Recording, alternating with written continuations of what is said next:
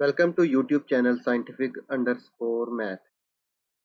In this lecture, we will write a MATLAB code for the diagonally dominant matrix. Okay, learning objectives, diagonally dominant matrix. What is diagonally dominant matrix? And then we will write a MATLAB code for this one. Okay, so let's start. Diagonally dominant.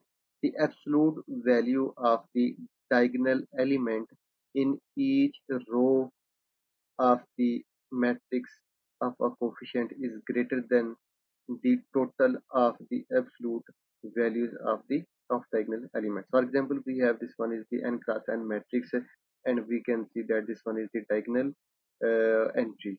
Okay, so here we can see that this the absolute value of diagonal element is greater than or equal to the total or sum of absolute values of the of diagonal elements in a row. Similarly, for second diagonal element, the absolute value of the diagonal element is greater than or equal to the total or the sum of absolute values of diagonal elements in a row. Similarly, for the nth diagonal element.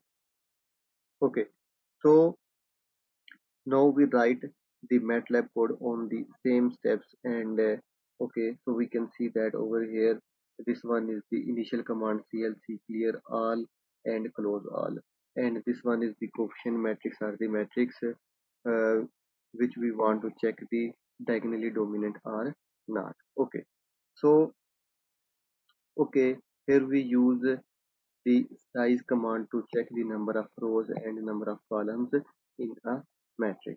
Okay, next we use for loop for I is equal to for m is equal to 1 to r. This one is the loop for 1 is equal to r mean number of rows. Then and end ending with this end. Okay, so first we take the absolute of all values in a row, means executing all rows element r is equal to this one. In next step, we take s is equal to sum of elements in a row minus the diagonal element. Okay, so sum of row element minus the diagonal element. Okay, this will execute this step. Okay, next, if this this s, if the diagonal element is less than or equal to the sum, okay, the sum of diagonal elements, then display we display the given matrix is not diagonally dominant. Okay, and we use over here return command, and then we close this with end.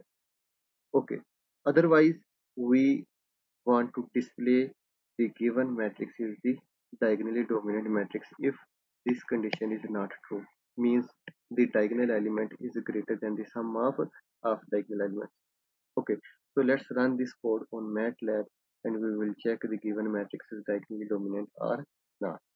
Okay, so we have a MATLAB code, and here we run this code on okay MATLAB. So we can see that the given matrix is diagonally dominant. Okay, if we change the diagonal elements, this one like 2, then again run this one and check what is the result.